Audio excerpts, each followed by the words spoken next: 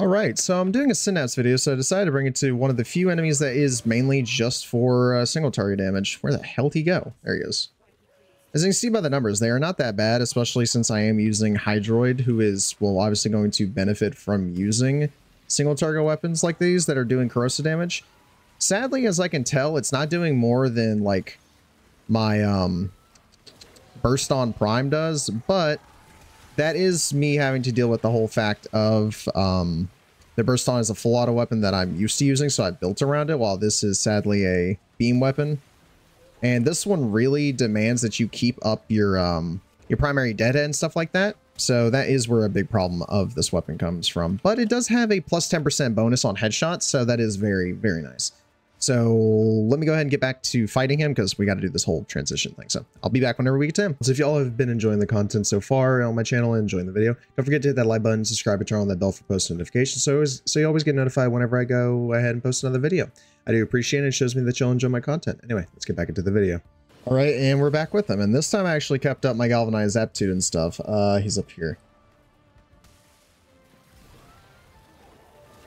I mean, the damage numbers aren't bad from what I saw just then. And so let's try to get back to that. There you go. I mean, 55Ks, where did he go now? Oh, there he is. I mean, that's not that bad.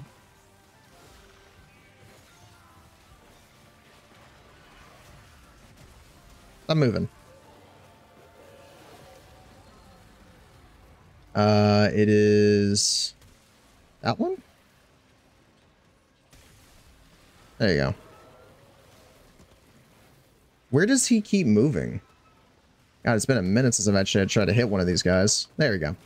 I mean, it's not that bad, obviously, compared to my burst on. It's not as strong, but this target is a little annoying to hit with consecutive headshots. So I'll head to the simulacrum and we'll review the builds there. So I'll see y'all there. Now, just as a thing to remember, these builds are never the best go-to options. They are just the things I've used to try and see if I can get the weapon to work. And it's just a guide so y'all may follow it. So with the Synapse today, we have two builds. I have one with a riven, one without a riven. They both basically do the same thing, but I do have complaints on this weapon. It's a beam weapon without punch through, so doing it for general like killing of just random enemies, hard to do, but it's good for getting those individual enemies that have a lot of health. The biggest issue with it is the fact that I've used galvanized mods during my testing against the Archon, which are hard to keep up during those fights due to the lack of enemies.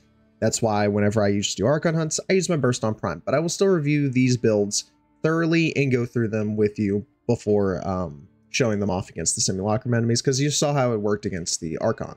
So when it comes to the builds, we have two, like I had said. This one takes advantage of the fact that I put Shred on it, so we get punched through.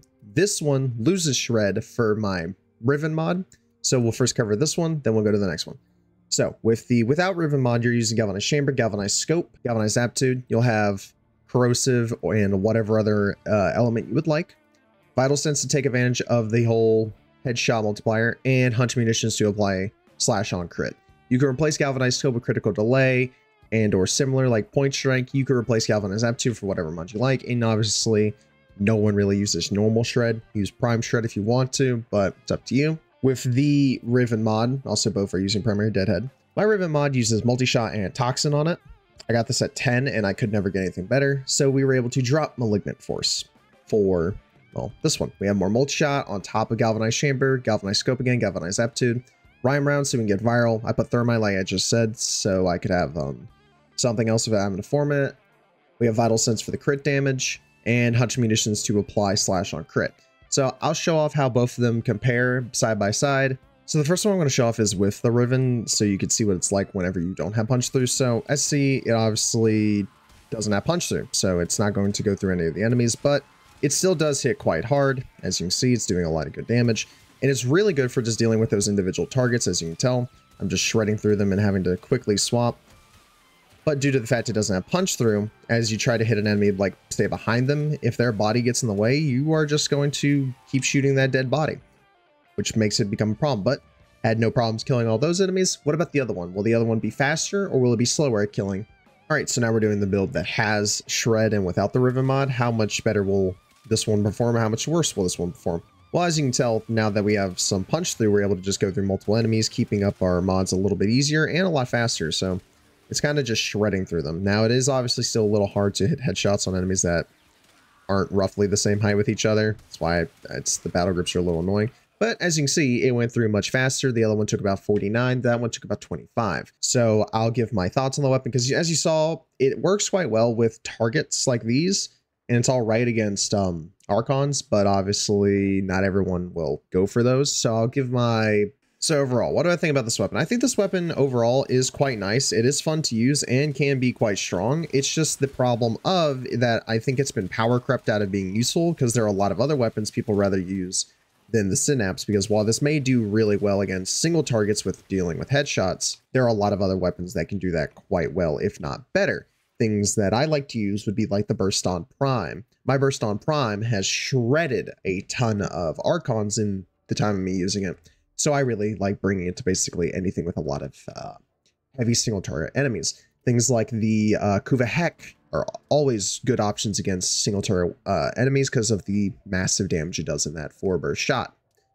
Shotguns like the Strun are really good. I think the Tigers can still do quite well. The Torrid, I think, can outperform the Synapse, possibly, but I am unsure on that one. But it's all dealer's choice on that matter. So the weapon is nice. It's strong. It's really good for armored enemies. I think it just needs innate punch through so that it would be a little bit easier to use against hordes of enemies instead of just individual enemies. Because I'm having to sacrifice slots for either punch through or hoping my Riven gets punch through so I can use it in other missions. So that's my final thoughts on this weapon. Tell me what weapons y'all want to see in the comments below. And do remember to hit that like button and do subscribe so you always get notified of whenever I post another video. I'll see y'all in the next one. Peace out, everybody.